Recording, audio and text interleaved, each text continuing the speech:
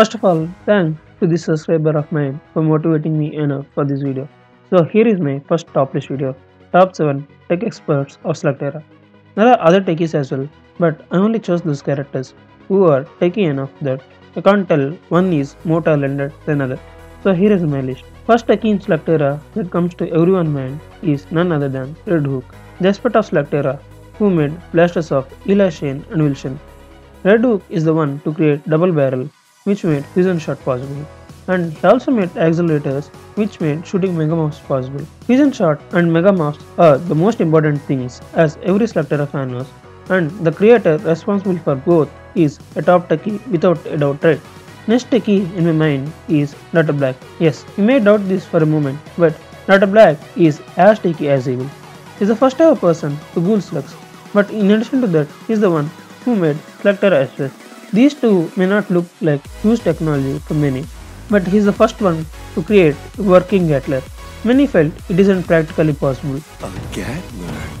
But no one's ever been able to build a working model. He is smart enough to build huge machinery underwater, and the strength he made is almost indestructible without a fusion shot.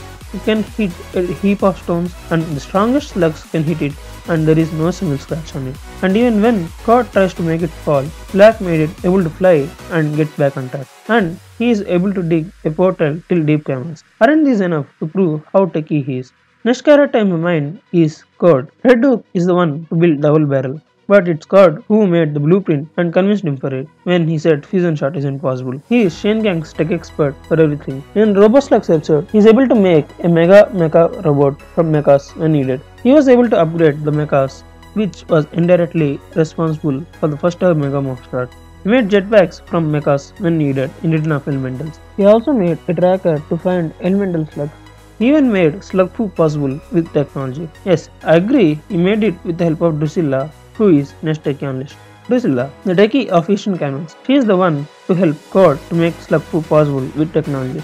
She is smart enough to find the tech to take down stone warriors, and which was also able to take down iron warrior, the beast which didn't get a single scratch even after a fusion shot. The next one on the list is Quinton, the one who made RoboSlugs and was able to take down most powerful slugs of Eli. He made a robot too, and one of his main inventions include Titan, the super fast and advanced vehicle via which Black was able to get out. The techie Black himself comes to him to hire for his super advanced vehicle. But the reason I worked overtime on these upgrades is because I heard Black had been recruiting top tech talent for some kind of super vehicle. So with no doubt, he is a techie. Then next we have the Game Master, who used his high-level technology to steal slugs and to fool Shane Gang in the episode The Thrill of Game. It was very difficult for Shane Gang to beat his illusions, and anyone who saw the episode The Thrill of Game will agree he is a techie. Then finally, this may not be the one you guys are expecting.